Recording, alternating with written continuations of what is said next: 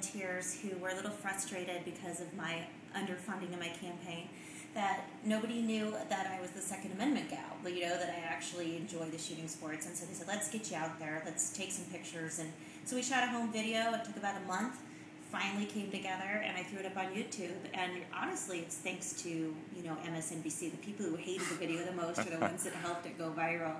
And it's just been amazing, and so much has come as a result of that. Do you actually go for fun shooting? Oh, sure. In fact, we had a crew from CNN in Spain was here about a week ago, and they came and interviewed me because of this video, which I just think is remarkable.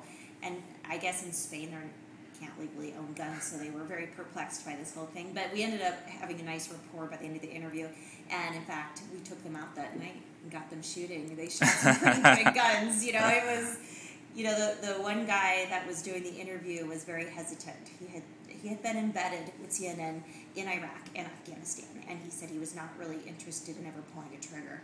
And so it was just his camera guy and his producer that actually were kind of curious about doing it because it's legal here. And we got them all out, actually. and it's funny, the CNN reporter turned out to be the best shot of the three. He was actually very good. And it was fun, and I think